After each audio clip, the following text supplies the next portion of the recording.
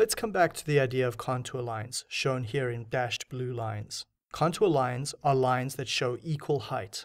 If you walk along a contour line, you are not going up and you're not going down.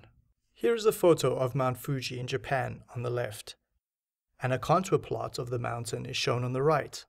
Notice that these small numbers here on the plot tell how high up the mountain we are. Response surface methods can be thought of, at least conceptually, using the following analogy. Imagine you're in a basement in someone else's house and the lights suddenly go out. You grab a ski pole and start to tap the ground to test the slope of the floor. You know that the door is the highest point in the basement and you want to reach that door. Now also imagine that you want to reach that point using the minimum number of taps for whatever reason. This is exactly how we treat response surface methods. The objective is to find the maximum on the contour plot using that pole. Each time you touch the surface, you're observing the system and get an outcome value. But when you do that, it is a really expensive process.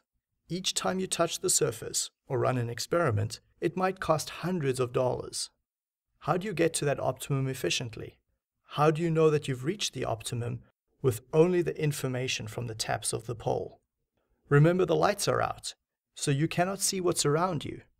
That's what the videos in this section are all about, getting to the top of that surface with as few uses of that ski pole as possible. People often ask, what should this mountain surface look like? What does it consist of? Well, it is usually your outcome variable, something like total sales that you want to maximize, or the number of unburnt popcorn, or the height of plants that you are growing. If you're ever stuck thinking about which variable to maximize, you should consider profit. Profit is a good choice because it includes the income and accounts for all the expenses. Let me give you an example. In many engineering systems, we can make things faster by increasing the temperature. But that energy is not free. As we go to higher and higher temperature and make things faster, our costs are also increasing.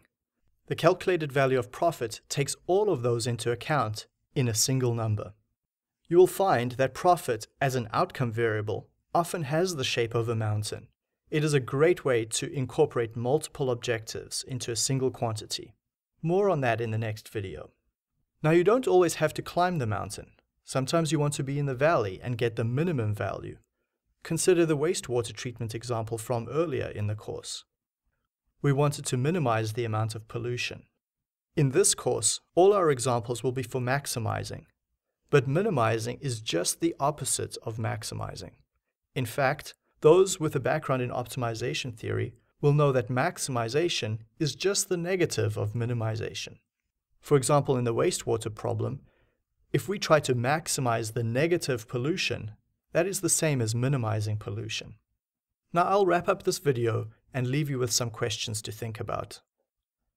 How do we climb up that mountain? Which direction should we go up? And how big should our steps be? How do we handle nonlinear surfaces as we climb up? When do we stop?